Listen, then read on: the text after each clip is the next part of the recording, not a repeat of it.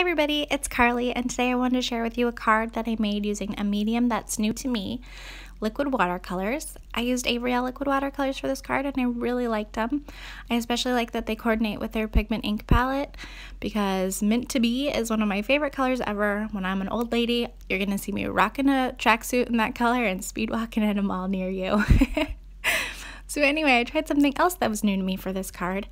I stamped my image in the Mint to Be pigment ink and I did not emboss, which normally I would, but I didn't this time and I thought it worked out really well. So that's kind of exciting to know that I can do that in the future. So after I stamped that beautiful wreath image from the Avery Elle Loved and Admired set, I used the liquid watercolors in Mint to Be and Lemongrass to color in that inside space. I went over all the inside leaves and just over the middle, and I let the colors blend together to be this other beautiful shade of green, which is something that I really like about these watercolors, is you can mix a lot of new shades, so that's really fun. And after I just filled it in and blended it to my heart's content, then I took a paper towel and kind of mopped up a little bit of that pigment so that it's a little bit more of a subtle wash, and when I stamp my sentiment later there, it'll really shine.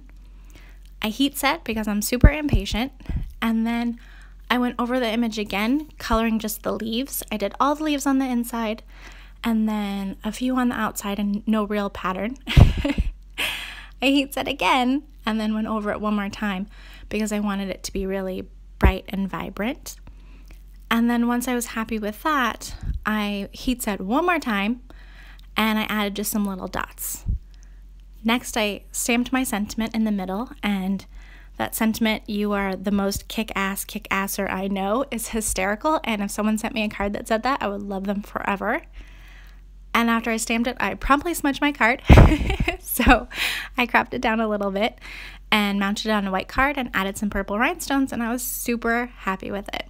So I highly recommend these watercolors. They're great for beginners, they're easy to use, and if you want to see more about this, there's a link in the description to my blog post and supplies I've used, and thank you so much for stopping by. Have a great day.